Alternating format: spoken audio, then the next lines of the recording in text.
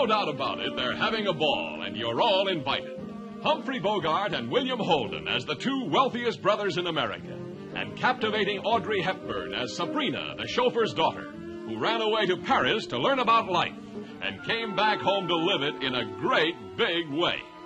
It's Sabrina. Isn't it amazing? Would you have recognized her?